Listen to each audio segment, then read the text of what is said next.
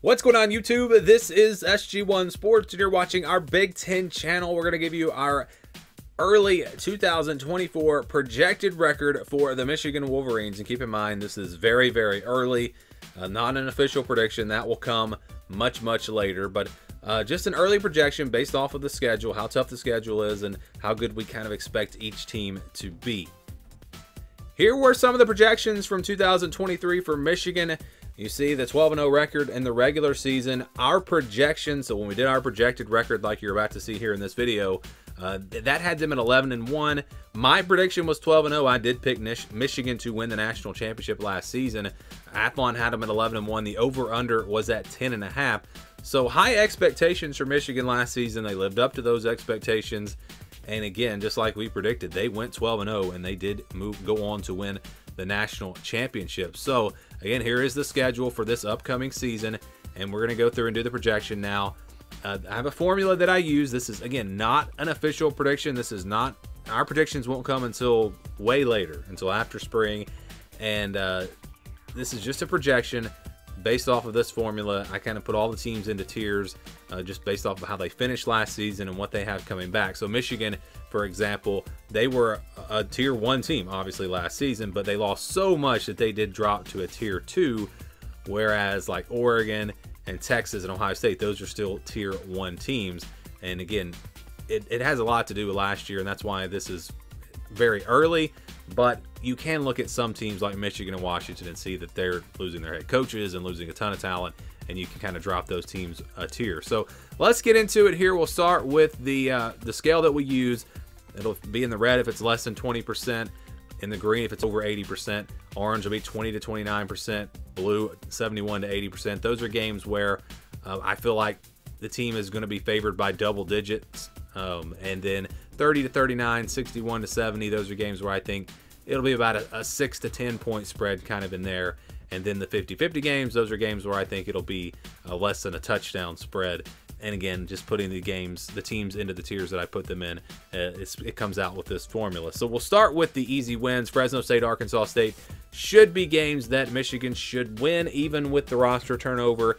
They will be favored by 2 touchdowns or more, probably closer to 3 touchdowns in both of these games. You know, these are respectable group of 5 teams, so I wouldn't expect Michigan to go out there and beat them, especially Fresno State in the opener, by 30 points. But they should clearly be favorites in both of those games. But really, that's the only gimme games when you look at the rest of this schedule. Games in blue now, we got Minnesota, Michigan State, Indiana, Northwestern. Indiana would be in the green if that game was at home, but the home and away definitely plays into my formula. And that game being on the road does drop it into the blue. I think they'll be about a touchdown favorite in that game. And again, double-digit favorites against Minnesota, Michigan State, and Northwestern. All of those games coming at home. So those are games that Michigan should win. It would be very surprising if they lost, but I'm not going to say that those are guaranteed wins in those 4 games. So let's move on next to the games where I think they'll be favored by about a touchdown. We got USC and Illinois. And this is based off of how USC finished last year. This is a team that is kind of tough to predict right now. You can look at some of their issues, and if they don't get those fixed, then yeah, I think Michigan would be favored by about a touchdown. But I really feel like USC has a chance, at least, to be much, much better. And this could wind up being more like a 50-50 game. But it's very early. Again, we do this very early in the season before spring. And we'll see again what USC looks like. That one is definitely one that could change. Illinois, that one could actually go the other way. I could see that being a game where Michigan's favored by more. We'll see what this Illinois team looks like based off of, you know, Brett Bielema's track record and what they did a couple of years ago. You expect them to be a decent team, and the game is on the road, but that one might wind up actually being more of a game in the blue. So those kind of going in 2 different directions as we move through the offseason. Potentially, we'll see. And then you look at games where I think they're going to be an underdog. I think that's going to be Ohio State. I think they will be about a touchdown underdog, 8-point underdog, something like that. It's a rivalry game. It's the game. I know they've won it a couple of years in a row, but it's going to be tough for Michigan when you look at the 2 rosters. You look at actually 3 years in a row, by the way. But anyways, you look at the roster for these 2 teams, and Ohio State is they just they're in a much better position. They have a much better roster right now. They don't have all the coaching turnover. And I realize Sharon Moore has been at Michigan, but still, it's a little bit different than having Jim Harbaugh there. And it just Ohio State, with what they bring back, they should be a better team. Plus, they're playing at home, so that's why.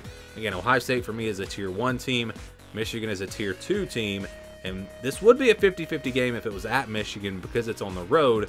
That does drop it there into the yellow. So that means Texas, Washington, and Oregon are all games that are 50-50 type games. These are games that I think could really go either way. And if they're going to have a special season, they're going to get back to the college football playoff, they're going to have to win.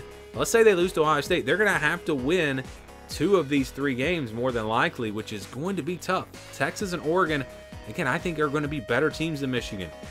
But they're at home, so they'll have a chance. And I think Michigan has a chance to be better than Washington, but that game's on the road. So these are the swing games, the games that could determine the season, or that will determine the season, in my opinion. And then you've got USC in there, which could be a tough game as well.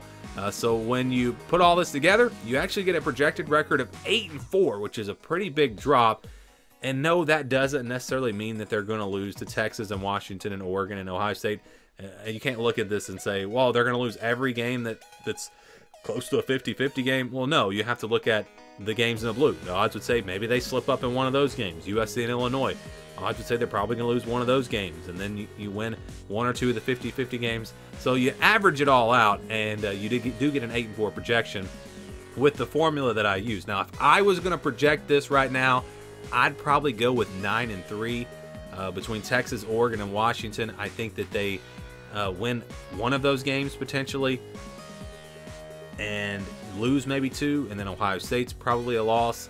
But then again, you have to look at USC. That's a game they could possibly slip up on. And so if you're looking at Texas, USC, Washington, Oregon, those 4 games, if they split those 4 and they lose to Ohio State, they could be 9-3. So I would, again, if I was just using my brain to do this and give you a very early prediction, I'd probably go more with 9-3. But the formula that we use does put Michigan at 8-4, so a big drop from 12-0 to 8-4. Do you guys agree? Do you disagree about the Wolverines here with a very early projection? Let me know your thoughts down in the comments below.